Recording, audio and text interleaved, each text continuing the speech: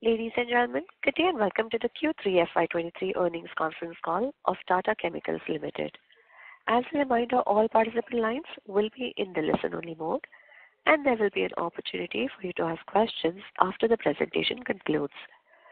Should you need assistance during the conference call, please signal an operator by pressing star and 0 on your touchtone phone. I now hand the conference over to Mr. Gavin Desa from CTR India. Thank you, and over to you, sir. Thank you, Tanvi. Good day, and thank you for joining us on Tata Chemicals Q3 FY23 earnings conference call. We have with us today Mr. R. Mukundan, the Managing Director and CEO, Mr. Zari Langrana, the Executive Director, and Mr. Nandakumar Tirumalai, Chief Financial Officer.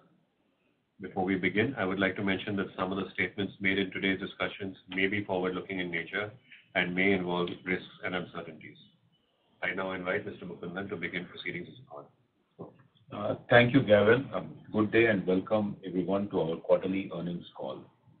I am joined by my colleagues, Mr. Nandakumar Tirumalai, CFO, and Mr. Zari Langrana, our Executive Director. I will start the discussion with few key highlights, following which I will request Nandu to walk you through financial performance. During the quarter, the operations were steady. The US, which had some elongated shutdown last quarter, is gone back to the return back to the normal production run rate. Revenue and profitability were robust, with better realizations compared to Q3 of last year. Overall, demand for soda ash continues to be resilient, and we believe the market to be balanced with a bias towards increasing demand, especially with the reopening of China and newer glass applications. A point to be added here, the Chinese inventory is at an all-time low of 2.8 lakh tons, unusually low figure. Hopefully this will catch up and normalize, but that's the current state of one specific geography. Rest of the geographies are more or less balanced, with India having some winter type slowdown, but is going to pick up fully in terms of overall demand. So I think we are going to be witnessing further tightening as we move forward.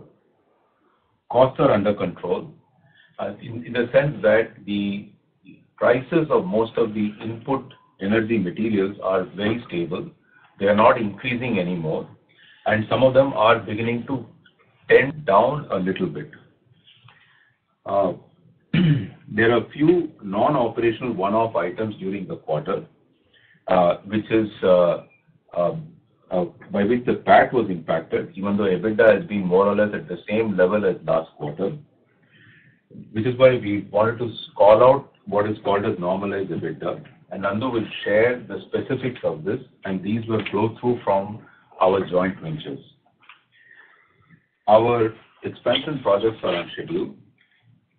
More than that, I think our contracts for 2023 have been finalized right up to December 23, and the flavor of those contracts and the contracting arrangements you will get at the end of the Q4 results. While I will not be making any statement except to say all our capacities are more or less booked, and we are fully able to service our customers.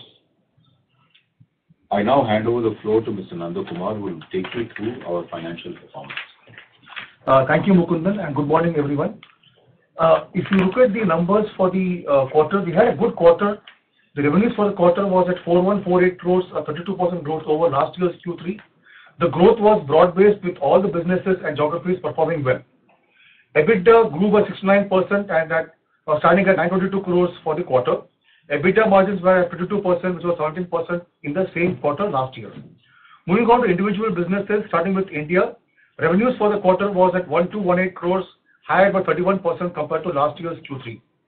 Growth was supported by higher realization as compared to last year's Q3. The PAT for the current quarter was lower than last quarter's PAT on two factors. One was in terms of in Q2 in India, we had all dividends coming from investments which came in Q2, didn't come in Q3. We also had a one-off kind of a tax refunds coming in Q2, not coming in Q3. These two factors led to the quarter-on-quarter PAT coming down, while EBITDA is almost on par with last quarter. US maintained its momentum with revenue and volume growth of 48% and 4% respectively for the quarter. Q3 witnessed volume growth over Q2 as well. We made up for some, we had some shutdowns in Q2 in US for some days. We made up for that in Q3 with higher volumes compared to Q2. The EBITDA margins was at around 25% as compared to 15% in last year's Q3 due to better operational efficiencies. We also prepaid $65 million of loan in the last 9 months' time. Coming to UK, we've been able to perform well with revenues improving by 34%. While the uncertainty with regards to energy prices remain, we are undertaking steps towards rationalizing our costs and improving the overall efficiencies. As far as Kenya is concerned, business did well and had another quarter of good performance, with both revenue and profits having good growth over previous year. And I also happy to say for the first time, Kenya is debt-free. We prepaid all debts in the last 9 months' time. Regarding Nutra and Silica operations are at optimal level, and we are working towards increasing the capacity to better meet growing customer demand with better engagement. Additionally, for Nutra, our efforts are focused on acquiring customer approvals and increasing utilization at the existing unit. As far as Radius is concerned, the Q3 was largely impacted due to the seasonality of the business. Management is continuing its efforts on improving the product mix and cost efficiencies and widening its distribution reach. As Mukundan mentioned, there were a few one-offs in the quarter. I just talk about that. In Q3, we had, as I explained earlier, India had the dividend income and the tax refunds in Q2, not coming in Q3. Apart from that, in Q3, there was a particular JV JV loss in the quarter. We have 2-3 JVs. One is in Morocco, one is Tata Industries. So overall, for the quarter, in the case of Morocco, the prices have come down on the selling price compared to last year's Q3. Last year had a very good pricing of phosphoric acid. So quarter on quarter or quarter over last year's Q3, the prices were lower, leading to a loss in Morocco in Q3. We also had a one-off kind of a sale of one of the Tata Industries unit during Q3, and that was booked in Q3. We don't expect this to continue in future in terms of the industries being a one-off case in Q3. So that will again return to the normal numbers going forward. We expect that. On a console basis, we had 2,119 crores of cash at the end of December, majority in India and US and Kenya. The net debt was at 4,357 crores. During the year, the gross debt was lower due to debts being prepaid, and around 15% of our debts have been prepaid during the current year. Our console capex was rupees 445 crores for the quarter and 1,200 crores for the 9 months ended. With that, I'll close my comments and hand you back to the moderator to open up for the Q&A. Thank you. Thank you very much. We will now begin the question and answer session. Anyone who wishes to ask a question may press star and 1 on their touchtone telephone. If you wish to remove yourself from the question, you may press star and 2. Participants are requested to use handsets while asking a question. Ladies and gentlemen, we request you to please limit your questions to 2 per participant. Should you have any further questions, you may join the queue back. The first question is from the line of Sumant Kumar from Motilal Oswal. Please go ahead. Yeah, hi sir. My question regarding Soda Ash India. We have seen a volume of 156,000 metric ton, and a similar kind of volume was in Q2, and the Q2 has a production loss because of plant shutdown.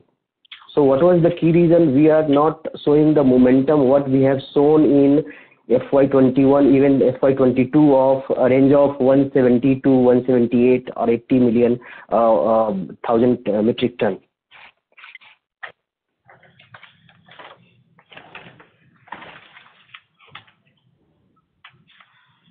So I think in India volumes largely, I think if you really look at it, there's no issue in terms of demand in the market, nor is there an issue of, as I mentioned, there has been some bit of issues with respect to to markets and some pockets where there has been a bit of a slow pickup in the marketplace and additional imports which have come in during this quarter. But as said, if you look at the overall, leave the quarter-on-quarter shade aside, because we can pick whether it's 10,000 more or 20,000 less. If you leave the quarter-on-quarter and look at the overall number, right? Globally, the inventory levels are low because the biggest producer, their inventory levels are low in China. But we expect this one-off imports which had come in and also one-off softness in some of the markets, especially with respect to the pigments market, export market, which has been to sort of correct itself through demand from other segments, especially glass and detergents going forward. So I would just place it on these two elements. Okay. So my second question is, when we are talking about recession in the developed countries, US, Europe, and if the demand is going to decline from here, and we are talking about favorable demand-supply scenario, in that case, whatever scenario currently we have, do you think with the recession, the whatever consumption we have of 60 million ton, there might be some decline, and then there will be pressure on the margin side in the soda ash. Whatever golden period we are seeing, there might be some pressure on the on that side. Actually, we are seeing the reverse. We are seeing reopening of China. I think we are going to be short of material. There is no recession, at least signs of recession in US. The demand is continuing to be strong. Even market like UK, which has seen very high gas prices, we are fully booked, and our customers have actually contracted fully with us. Kenya is fully sold out, so I don't think we are seeing any signs, because Kenya exports mostly to India and ASEAN. So we have actually good amount of understanding of what's happening in markets. So really, the current situation you are seeing is with China not fully coming back fully on stream. In fact, if China does come fully on stream, which we expect will happen, I think the situation is going to be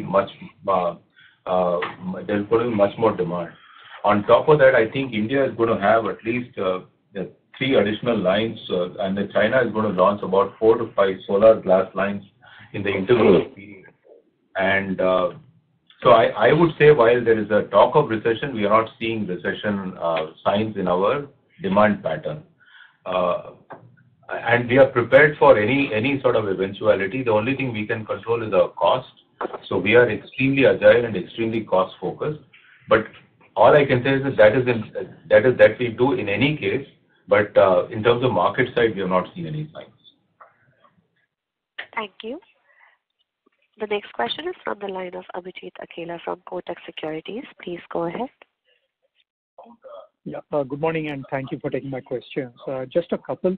One is on the India EBITDA numbers, for the standalone India operations. We are still significantly lower than the high water mark that we reported for the June quarter, which was about 398 crores of EBITDA from India. We are still at below 300 this for the second quarter running. Whereas one of our leading peers in India has actually reported more or less stable numbers for the last 3 quarters. So if you could please just shed some light on what might be happening there.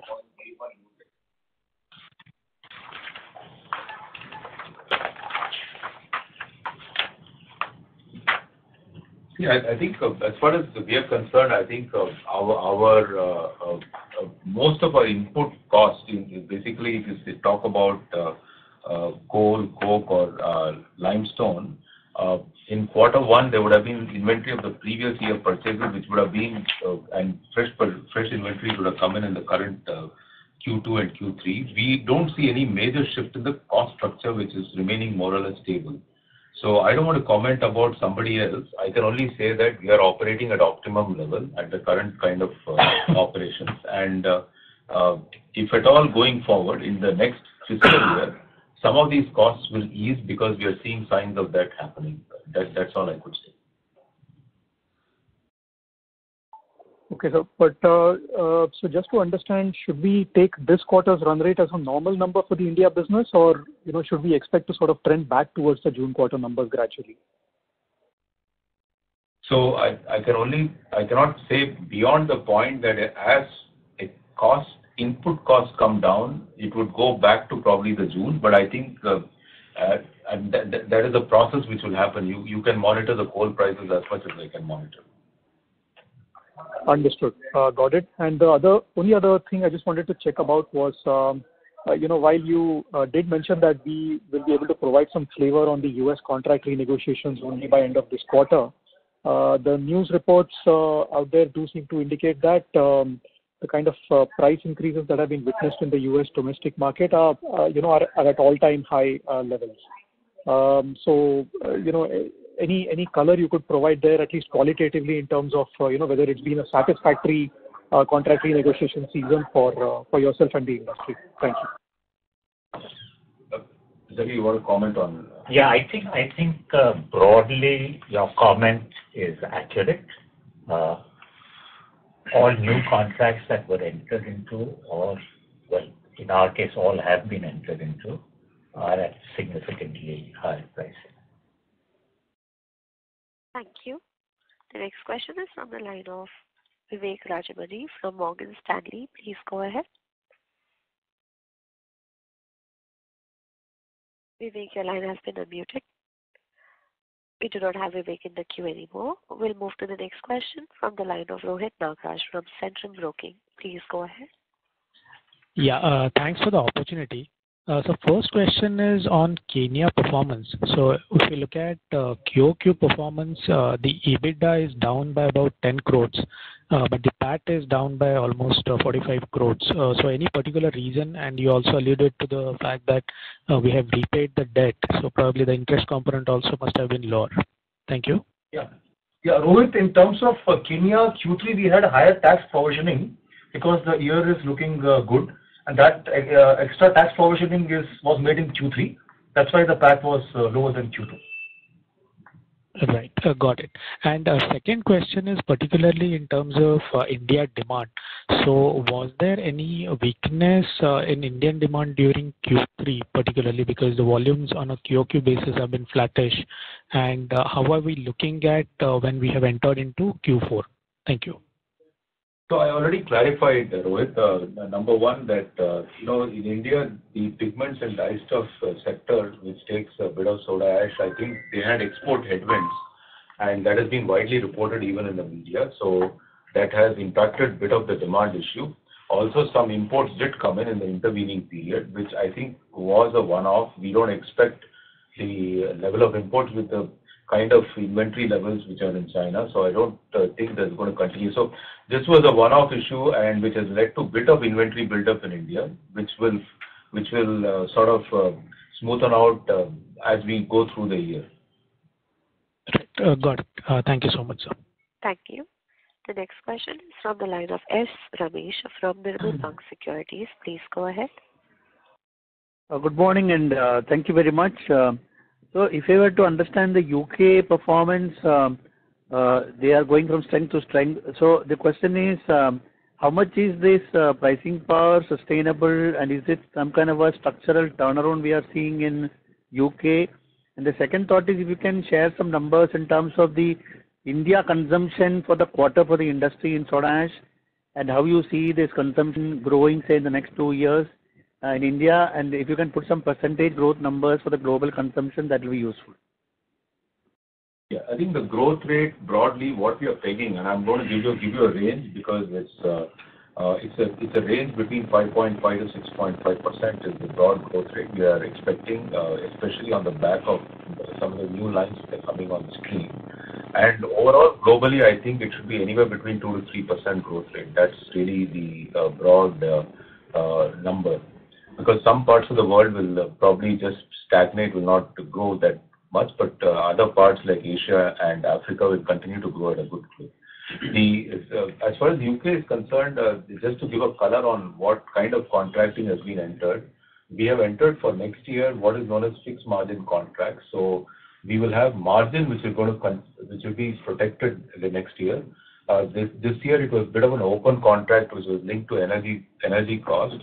This year we have actually pegged it to fixed overall margin. So I think you'll get a better color of that in Q4, and we do expect that UK would perform well. Whether it's going to be this kind of number, I don't want to comment on that, but it's going to perform at a steady rate next year. So if you talk about UK fixed margin, is it going to be on a per ton basis, or is it going to be on a percentage basis? Sorry, it is on per ton basis, please, not on percentage. It is not that if gas prices go 2 times, you'll get also benefit of certain percentage of the 2. It is on whatever the pricing of gas is. On top of that, we'll get certain number. For soda ash? For soda ash and bicarb. Yeah, and in the second quarter, there was some mention of some one-off in UK, and you said you will come back to. Is it possible to share what was the one-off? Because just to understand the UK performance at the EBITDA level, is it something which is the normalized EBITDA for second and third quarter, or is there any one-offs? I will be glad to understand that. I think you should wait for Q4. Everything will become clear how that normalizes out. Yeah. I don't want to give any forward-looking statement. I've made this point that it's going to be fixed margin and it is going to be profitable. Beyond that, I don't want to make a point. Thank you. The next question is from the line of Ranjit from IIFL Securities. Please go ahead. Yeah, sir. Thanks for this opportunity. Just wanted to get a bit more sense about post the ANZAC exit, how we are looking at the exports from US. So would it also change the mix that we have currently from that geography? And second, how to look at the logistic costs over there? In terms of our contracts, they are more or less next year done, even for exports. So we are fully contracted out. As far as logistics is concerned, I think that we have entered into an agreement that they will still handle the logistics, but they're not going to handle customer contracts. That is the understanding. So these contracts are largely fixed price contracts? In US, they are fixed price contract. It's not a 1 year fixed price contract and calendar year. Yeah, and that is what you are alluding that should start reflecting from 4Q onwards. Yes, also in UK it is calendar year, so fixed margin that will also be visible in Q4. Yeah, so could you share a bit more light on the geography mix from that US exports?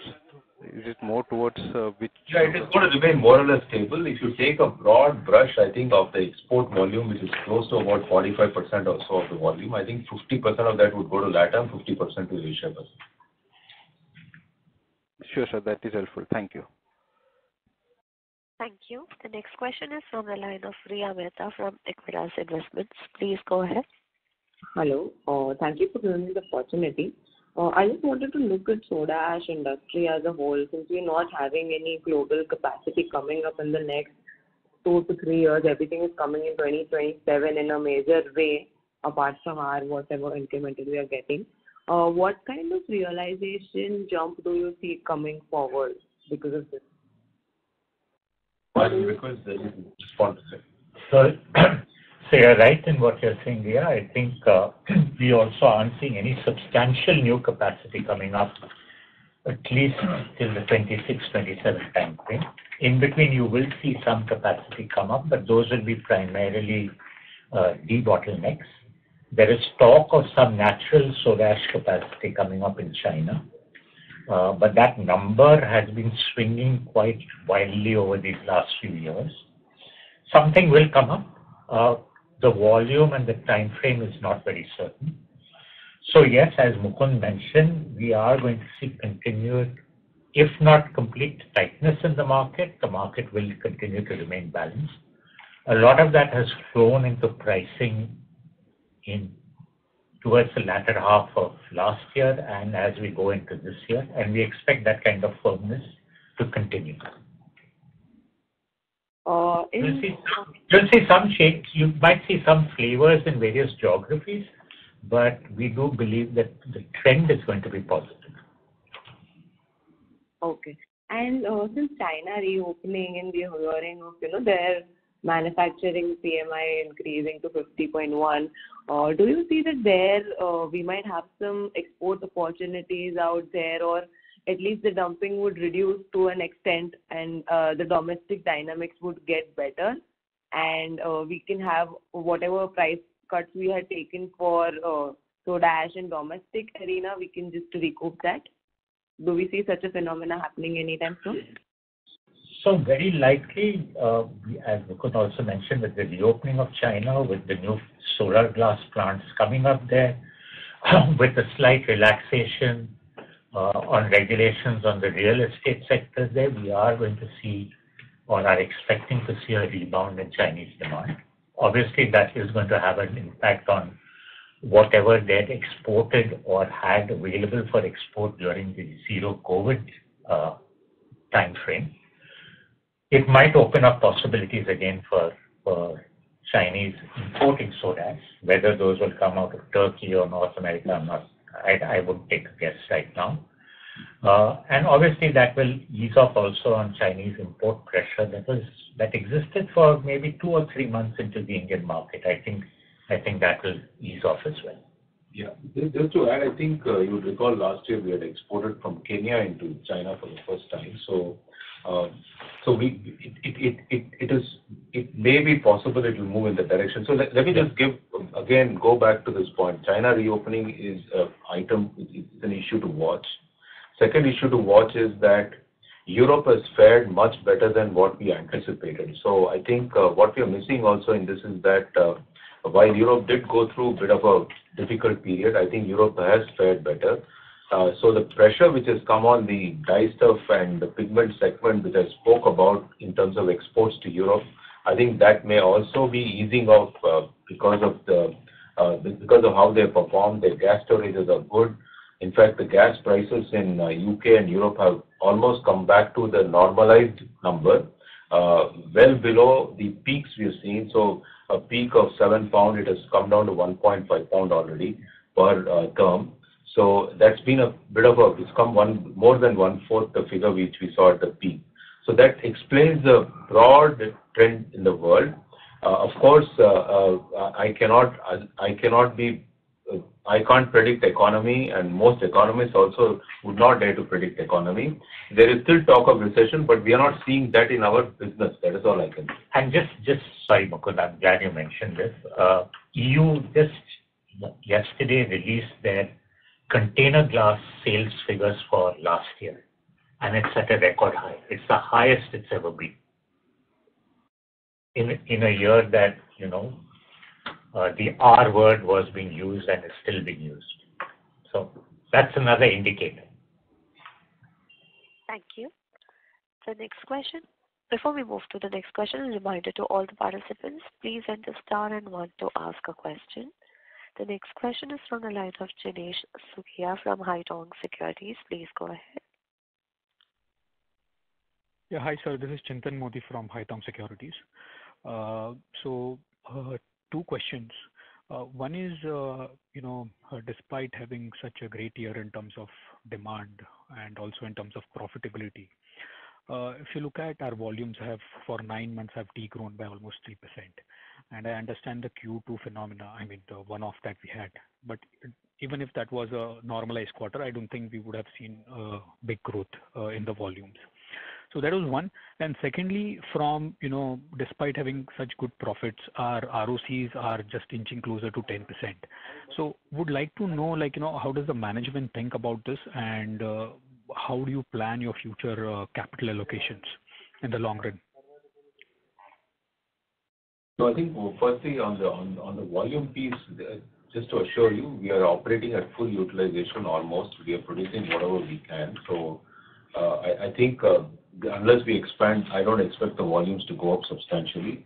And of course, the Q2 where we had extended shutdown, I think that has played a part in this. I think that's where we stand. As capacities come on stream, that's only when you see the volume uptick happen. So, and that should come in phases as we move forward during the course of the next financial year, broadly. In terms of the Capital employed. Yeah, capital employed, we are fairly clear in terms of putting our capital to the businesses which yield return, and we are using them judiciously. But in terms of ROC, I think there's a fair degree of the investment book which we have, which also partly is attributable to this whole process. But other than that, I think as a business, we are very clear that our return ratios are at a premium to a weighted average cost of capital. Ideally, getting close to, I think, anywhere between 15 to 20% broadly. Yeah, and in terms of investment book, any plans to, say, monetize some of the investments? I will only say no comments, and our past history shows that as and when there is in a phased manner, it has been happening over a period of time, but that certainly is the board's decision. That's about it. Okay. Thank you. Thank you. The next question is from the line of Pranita from Morgan Stanley. Please go ahead. Hello. Hi, this is Vivek from Morgan Stanley. Sorry, sir, I dropped off the call before. Apologies for that. And I'm sorry if you may have touched upon this question earlier. But if you could just give some sense on the demand trends that you're seeing in different geographies. I know you mentioned that all your capacities are booked or for 2023, but if you could give some color in terms of the demand trends that you're seeing from your bigger end segments, that would be really helpful. Thank you. So overall, the demand is firm. I can only say that, and demand-supply situation is balanced with tending towards a tightness, a bias towards tightness, especially because China has reopened, their inventories are running low. I think we are continuing to see very positive bias right across. And I also mentioned that India did see a temporary lift with respect to one or two segments like dyes and pigments and also some one-off imports coming in Q3, but that is not reflective of the growth trend in this market, which is close to about anywhere between 5.5 to 6.5% growth rate, which we are going to expect, especially on the back of new capacities of glass lines coming on stream. China also is going to grow with at least 5-6 more glass lines coming on stream, and Zarir already alluded to record container glass production in Europe, and we are mainly selling in UK to container glass, no other segment. And lastly, LATAM continues to make steady progress in terms of their sectors too. So really, if you say where is LATAM growth going to come from and where is the Australian growth going to come from, it is going to be mostly from lithium carbonate and lithium businesses. The rest of the world is seeing a very strong pull coming from the solar glass business, and the other segments are actually holding steady and growing further. So all I can say is the world GDP is going to grow. I think soda ash will be needed and bicarbonate will be needed. All the chemicals we make will be needed.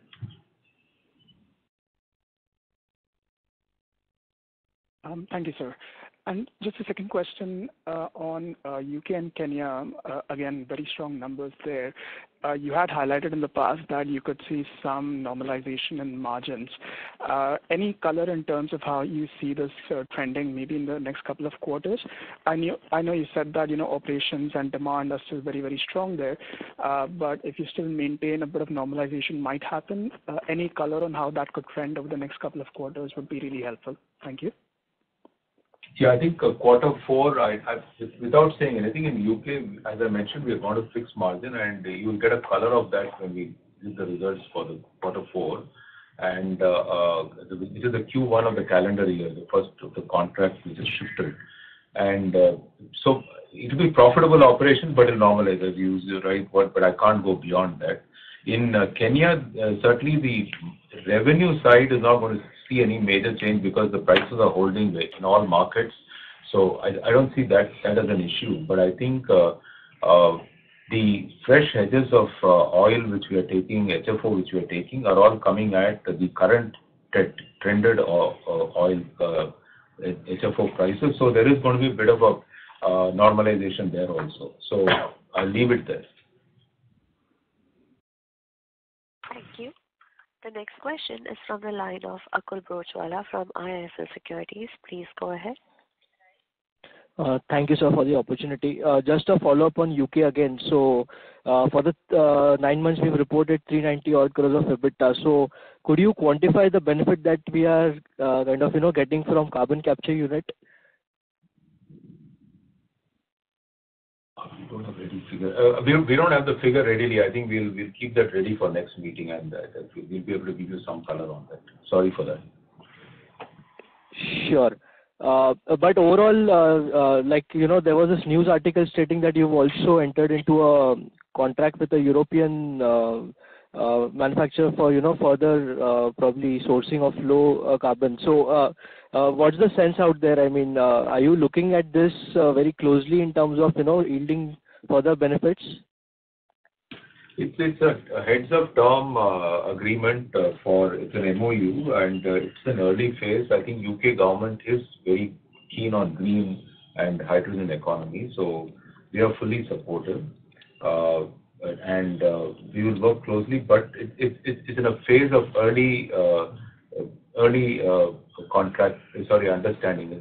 What I mean to say by that is that for the Vertex to sort of go ahead with their investments, they need customer arrangements and also arrangements from government in terms of support to hydrogen, which is what they are securing as of now.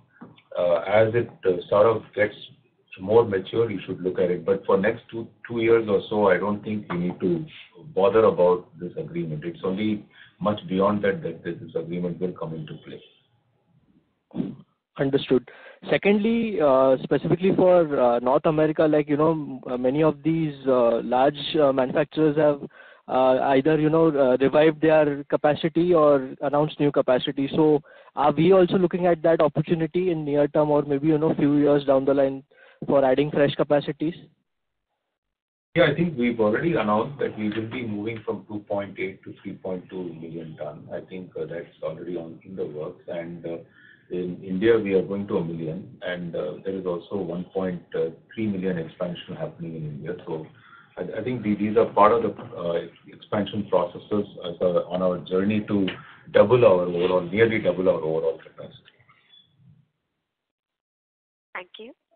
The next question is from the line of Manikanta Gare from Franklin Templeton. Please go ahead. Yeah, hi. Thanks for providing the opportunity, sir. Sir, I remember from your earlier commentary that you mentioned that you have signed contract. Manikanta, we are not able to hear you clearly. Please speak through the handset. Yes, I'm on handset only. How about now? It's still the same. Go ahead, please go ahead. We'll try to. Yeah. Okay. So, sir, you mentioned earlier that your capacities have been fully booked for this calendar year. Just wanted to understand, would there be typically any take-or-pay percentage clause in this quarterly or annual contract that you sign? That's my first question. No. No take-or-pay. Take-or-pay doesn't work. Okay, so it's 100% offtake has to be done with it. Okay. And the second question is, as you pointed out, and as we have been tracking, gas prices in US and have fallen significantly in Q3 also. But I see costs going up sequentially in US and UK for us. Is it because of the hedges that we have in place, and as a result of which we are not seeing the benefits yet? And if that is the case, which quarter we expect to see the current low gas prices, probably getting reflected?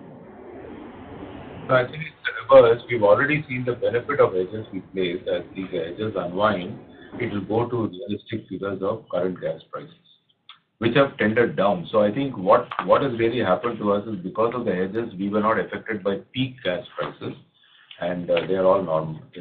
And I think we've sailed through that entire process through input costs almost remaining steady. Thank you. The next question is from the line of Arjun Khanna from Kotak Mahindra Asset Management. Please go ahead. Thank you, sir, for taking my question. Sir, I just wanted some color on a specialty piece. We understand what's with Rallis. It's a separately listed entity.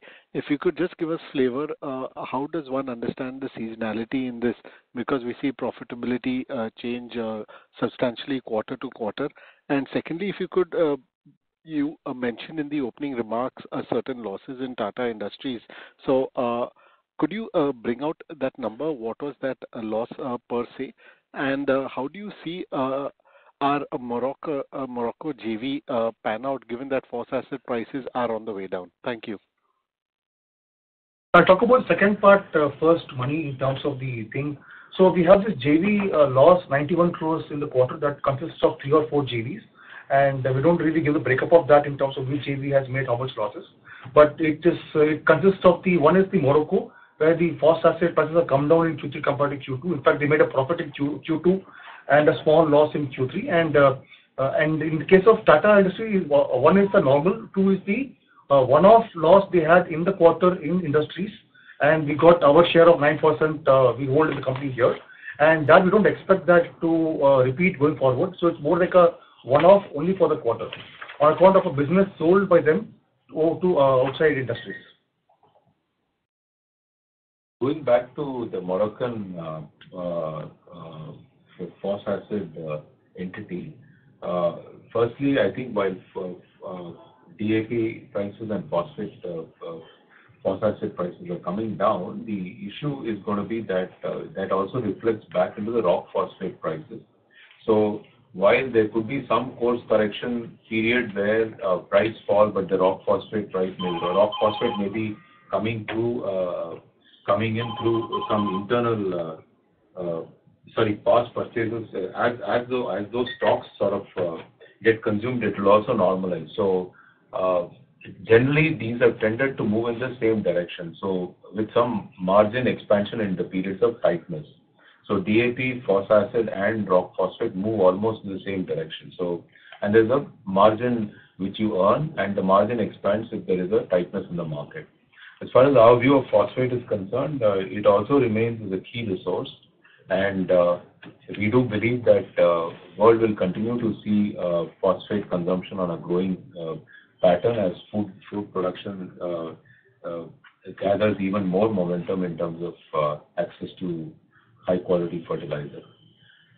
And also in terms of the same topic, Arjun, I think look at Morocco, we had very huge profits last year, and now it's again now getting more normalized as per the past trend. So now what is being seen is the right numbers in terms of the profits. Sure.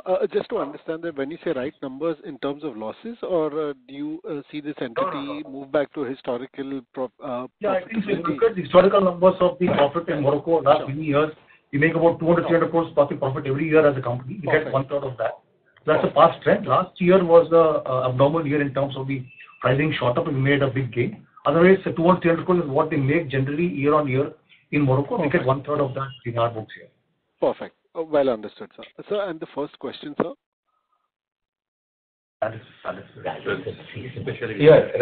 the seasonality is like this. I think their best quarter tends to be Q2, and Sir, Rallis seasonality is understood, sir. Just speaking ex-Rallis, is there seasonality to the business ex-Rallis? No, there is no seasonality. There is no seasonality in the other business. During monsoon, some offtake may reduce, which is because some of the industries may be having lower production during monsoon, but otherwise there is no seasonality. Our tire line and silica is fully booked, 100% utilization. Our food line in silica is about 75% utilization. That goes mainly into toothpaste and battery separator markets. And the tire line goes to the tire manufacturer and rubber manufacturers. As far as our phos acid is prebiotic, the fermentation platform is concerned, there the utilization is about 68% or 70% broadly. I think as the utilization moves up, these will move towards positive. The GC margin in this business it tends to vary between 25% in fermentation and 13%. So I think those percentages will keep improving as the utilization improves. So we have to get more customer orders and increase our sales of these products. That's what we are putting effort on. But there is a broad acceptance of these products. The customer base is good, but I think we have to continue to serve them to get the utilization up. Thank you. The next question is from the line of S. Ramesh from Nirmal Bang Equities. Please go ahead. Yeah, so on the India specialty, is it possible to give a timeline in terms of when we can see a positive EBIT in your standalone reporting? Yeah, in standalone reporting in terms of positive EBIT, I can only say that we have to scale this beyond their current pilot scale. So, as I mentioned to you, the board has cleared 50,000 ton silica expansion. I think that will take time to come on stream. So, I think at least 24 months to execute that project. We've just finished the acquisition of land and the groundbreaking in Cuddalore. So, till that time, these are pilot plants, as I mentioned. I think these were to get customer acceptance. Okay. And just going back to your second quarter call, there was some mention of some one-off items in the UK P&L. Is it possible to share that? And are we to understand that the UK performance in third quarter is without any one-off item? There is no one-off in third quarter in terms of UK. UK, the UK is a normal operation in third quarter, and the fourth quarter we will be switching to fixed margin for the next calendar year. No, I am referring to what you mentioned in the second quarter call. There was a reported one-time item in the UK P&L for second quarter. You were supposed to come back on that. So if you can give us some clarity on that, it will be useful. There was some land sold in UK, which was a small gain booked in Q2, Ramesh. Apart from that, there's no other one-off in Q2, and Q3 is without any one-offs in the UK. Okay, thank you very much, and all the best. Thank you, Ramesh. Thank you. The next question is from the line of Saket Kapoor from Kapoor Company. Please go ahead. Namaskar, sir. Sir, could you please explain the reason for the increase in power and fuel cost on a Q-on-Q basis from 700, I'm talking about the consolidated, and the freight and forwarding charges? Your thought process on this. I'm talking about the power and fuel cost of 901.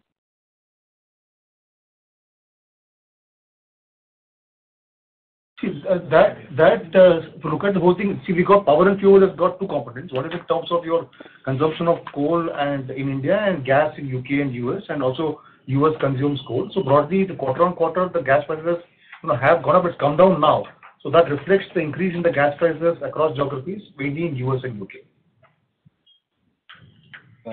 It went up sharply in Q3. Now it's come down to less than 1.5 pounds a therm in UK. As compared to about 4 or 5 pounds in Q3. So there is a pass on in the realization also. So it did not have a dent on the margin. This to be understood. Correct. So whatever you're seeing as increase in the power and fuel and freight has been as is coming in the top line. Okay.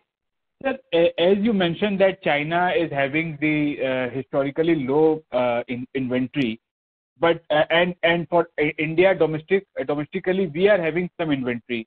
So was it that this inventory being from the Chinese only before their reopening, and if we refer to the Chinese prices, sir, just referring to their website, the Chinese prices have moved up more than 110 RMB over a period of last 1 month. So does those prices have any relevancy on how the market is shaping up? Would you like to share some thoughts on the same, sir? In terms of India inventory, I think broadly most companies would hold between 12 days of inventory. That has probably gone to 20 days of inventory. It's not a big number. So I just wanted to leave it there. And the Chinese domestic prices moving up and down, I think that's a separate phenomenon. But all I would say is that the international prices are currently steady and holding. Thank you. The next question is from the line of Yogesh Tiwari from Arihat Capital. Please go ahead. Thank you, sir. Am I audible? Yes.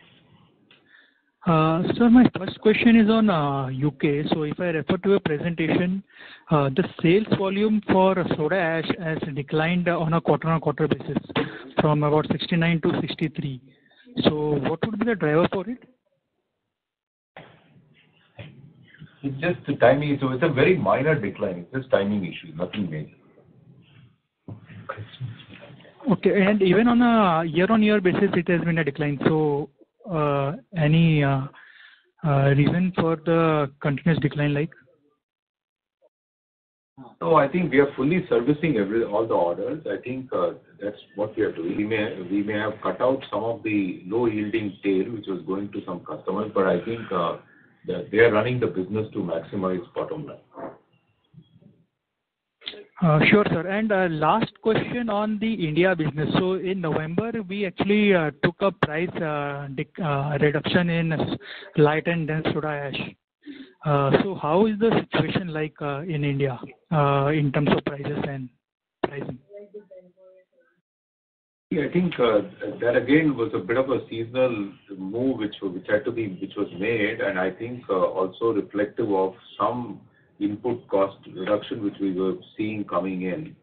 But in terms of, if you ask me, as the inventory situation eases, which is what we are expecting in the next 2 months, I think the prices should again be on a firmer footing. Thank you. The next question is from the line of Rohit Sinha from Sunidhi Securities. Please go ahead. Yeah, hi sir. Thank you for my question.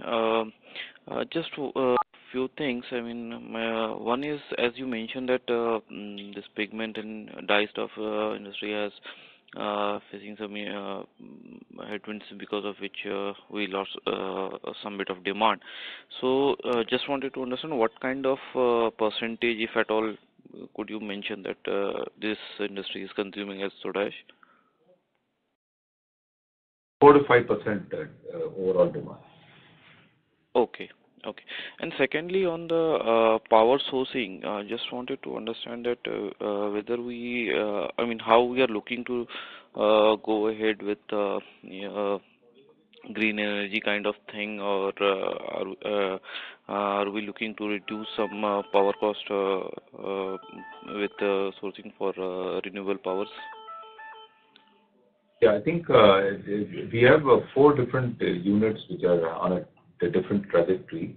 UK already is 100% on gas, and I think the next step for them would be to explore hydrogen, because they are on the cleanest fuel in terms of carbon intensity already. And Magadi, it will move from HFO to mostly solar for their energy requirement. And US would move, they are 25% on gas, 70% on coal. They would also switch to gas over a period of time, and that is the trajectory they will take. India is going to have a combination. India will move a combination of 100% coal to renewable solar as well as to biomass as two fuel switch options which we will be doing over a period of time. Okay. So any timeline, I mean, in this switching? Our teams are working to reducing 30%, which means wherever it's 100%, we'll go down to 70% carbon intensity, which means the coal usage should come down to 70% of the current level. Thank you.